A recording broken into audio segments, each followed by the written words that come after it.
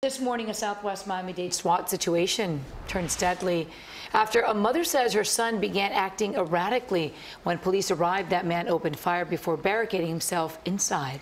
By the time all of this was over, one police officer was injured and that suspect was dead. CBS 4's Amber Diaz is live from Miami-Dade Police Headquarters with more. Amber.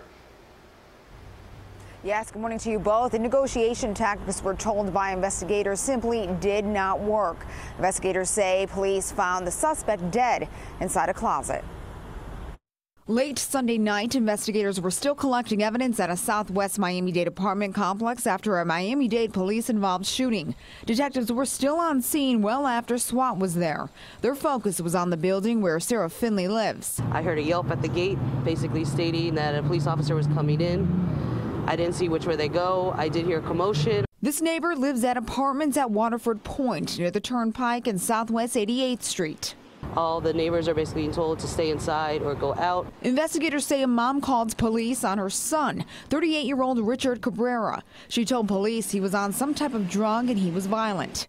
The mom was taken out of the apartment for her safety while our officers spent a good amount of time trying to negotiate with him to calm down. Police say Cabrera's erratic behavior didn't change. She was erratic while during the conversation. The subject produced a firearm and fired at our officers.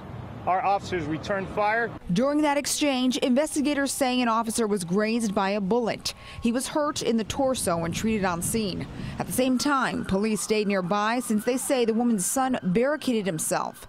Sometime after that, they discovered Cabrera's body in the closet. It's still unclear if he took his own life. And as for Finley, she is thinking about her neighbor even though they don't know each other. It's scary. You don't want this to happen to anybody, let alone as a mom, your instincts come in, you want to protect your child. And police haven't said if Cabrera had a violent past. The investigation, of course, is ongoing.